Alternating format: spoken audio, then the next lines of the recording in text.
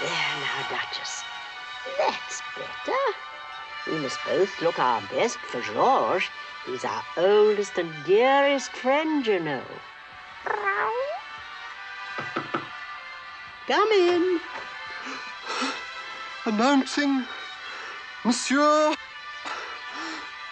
Georges. Oh, God.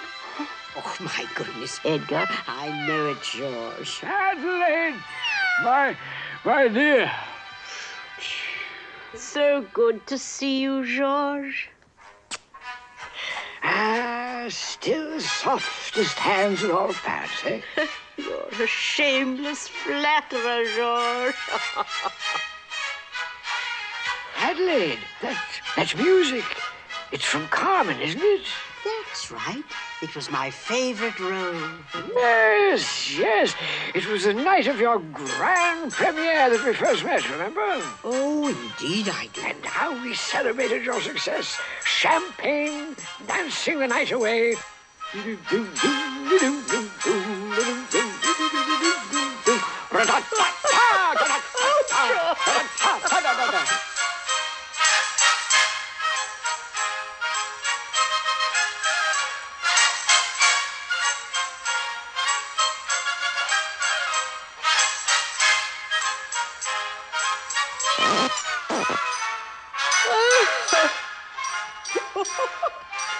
Oh, thank goodness.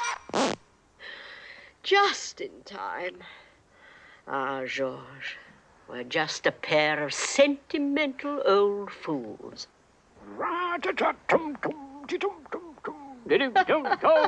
Now, Georges, do be serious. I've asked you to come here on a very important legal matter.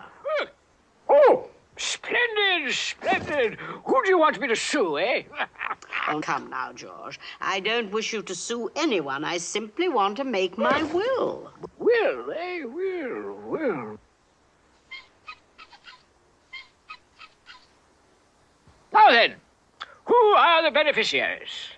Well, as you know, I have no living relatives, and naturally, I want my beloved cats to be always well cared for. And certainly no one can do this better than my faithful servant, Edgar.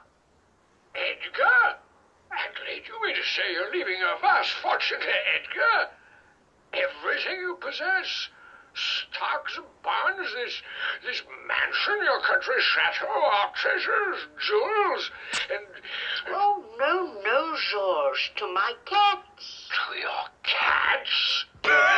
Yes, Georges. I simply wish to have the cats inherit first. Then, at the end of their lifespan, my entire estate will revert to Edgar. Cats inherit first, and I come after the cats. Me after... No, it's not fair.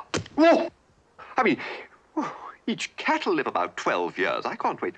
And each cat has 9 lives. That's 4 times 12 and multiplied by 9 times... No, it's less than that. Anyway, it's much longer than I'd ever live. I'll be gone. No. Oh, no. They'll be gone. I'll think of a way. There are a million reasons why I should. All of them dollars. Millions. Those cats have got to go.